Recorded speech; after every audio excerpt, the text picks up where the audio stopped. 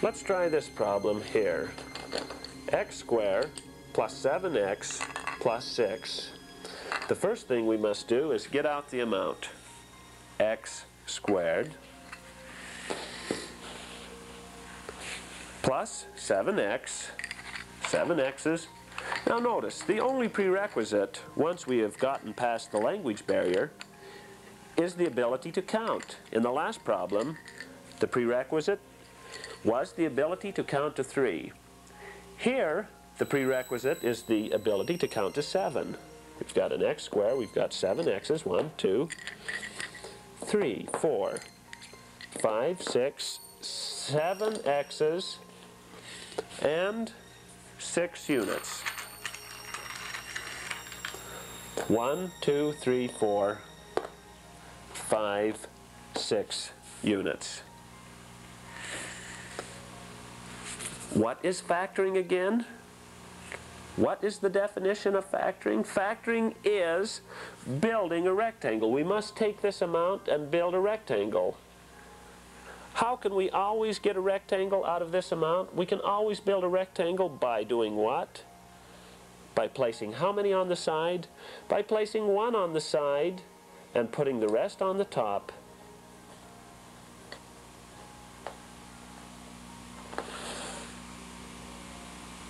So that we have a space in the corner for our units. Sure enough,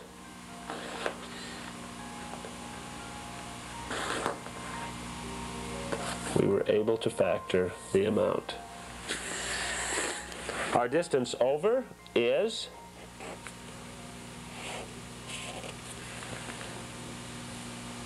x plus 1. X plus 1. Our distance up is what? X plus 1, 2, 3, 4, 5, 6. X plus 6.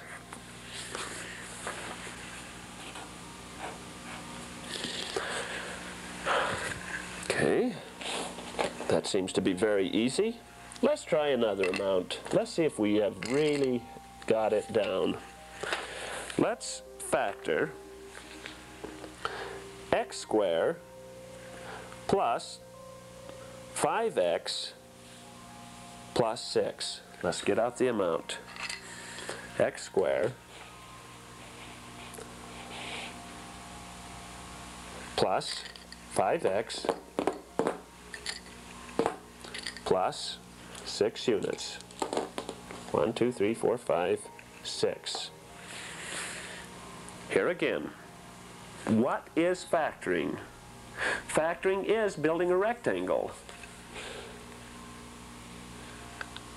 How can we factor it and always get the right amount? Well, we have learned to always put 1x on the side and the rest on the top. And place the units in the corner.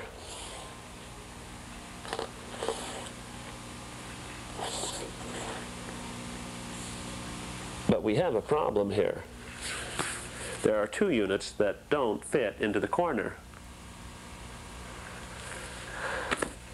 I guess it doesn't always work with 1 on the side, does it? Well, if it doesn't work with 1 on the side, how many would you suggest that we try on the side? If it doesn't work with 1, try 2. So we will try 2 on the side. It works with 2 on the side. Now, if it hadn't worked with 2 on the side, how many do you suggest we try?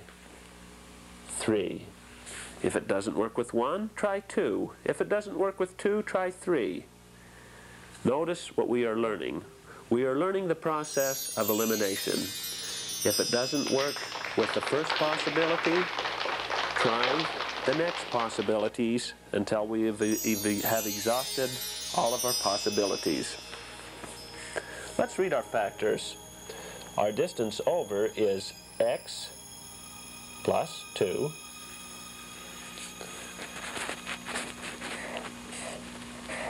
x plus 2 is our distance over x plus 1, 2, 3 is our distance up. X plus 3 is our distance up.